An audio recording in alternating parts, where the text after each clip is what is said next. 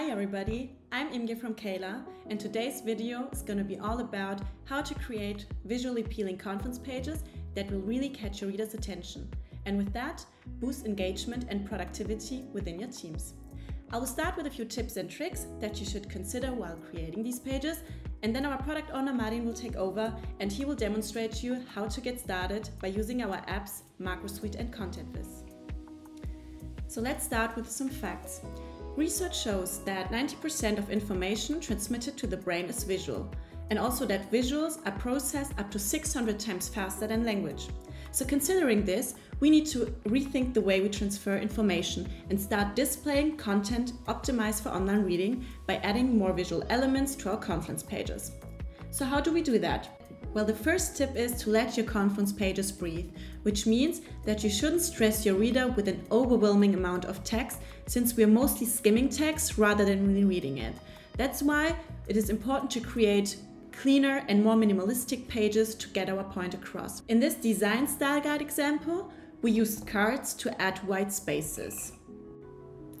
Tip number 2. So even with white spaces, your pages can still look very overwhelming and chaotic. Nobody wants to see messy HTML links or long paragraphs of text. So try to use macros that help you hide the chaos. In this example, we work with tabs in order to display paragraphs that are part of the same topic. And then we also added a customized button instead of an ugly HTML link. Tip number 3. So when we talk about visually appealing pages, obviously color plays an important role. So try to add a pop of color by using different backgrounds, banners, cards or icons, or play with different header types and font sizes. This will help you break up text, highlight important information, so your reader can focus better. Let's move on to the next tip. So as our brain processes visuals best and also retains information longer, we need to benefit from charts, infographics, org charts, and so on, especially when it comes to communicate more complex information. So that's what we did here. We used an org chart as part of an employee onboarding, so the new employee gets a better overview. So as you can see, your Confluence pages can have both beauty and brains. And now Martin will take over and he will show you our apps in action. Thank you, Inge, for the great presentation. My name is Martin and I'm CEO of Kayla. Today I'm going to present you how you can create Confluence dashboard use case with ContentWiz and Macro Suite apps. Let's start. The first and the most important part is to enable the Confluence dashboard and select the page you want to use. Go to Settings, Further Configuration, click on Edit and select the space overview page you will adapt for the use case. Please take care that the page is visible for all Confluence users. This is our Confluence dashboard.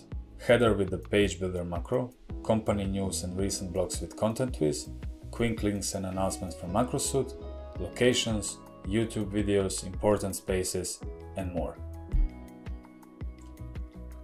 I will open the edit mode to show you the page structure and macros I have used.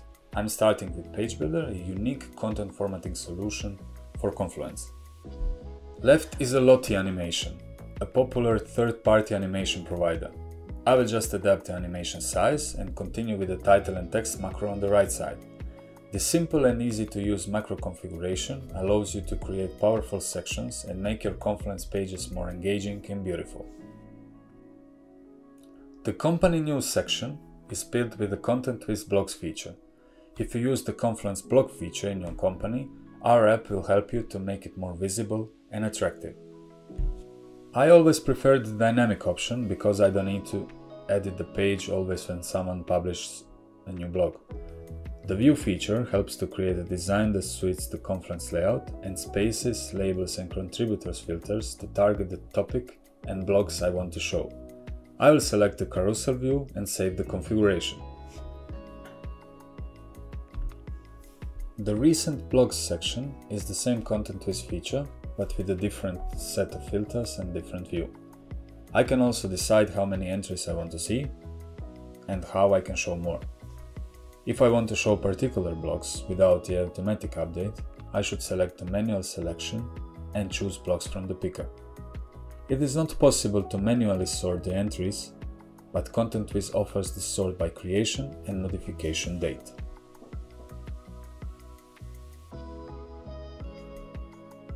Quick links is a very important component if you want to build an engaging and productive dashboard. You can find something in our card templates, but I have used the card type icon and design style Tokyo. You can definitely find something that fits your use case with our different design styles. You can also link the important apps like HubSpot, Figma and Adobe, because their logos are available as icons in the icon picker on the right side. You can see the HubSpot example. Announcements are our latest released macro. We are using it to promote something important within the company or announce team events, webinars or trainings. In the left side configuration, you can change the announcement view, select design style, enable or disable some layout structure elements, and align the content inside the card. We have 5 different styles: announcements, webinar, news, team events, and events. The layout structure allows you to enable or disable different announcement elements. I have enabled the date and time, and I'm going to use the native Atlassian picker to change it. In the view mode, Confluence users can accept the invitation and confirm that they are coming to our annual event. Our location section is the card type images. If you want to have the image, be sure that you check all design styles because each is created with a different inspiration. It is also possible to adapt the image size. You probably know that you can embed the YouTube video with the native Confluence feature, but I have decided to use Page Builder because it allows me to use some advanced options like size, autoplay, mute, rounded corners. If you want to add a new video, it is simple. Just drag and drop the YouTube icon and paste the link from YouTube.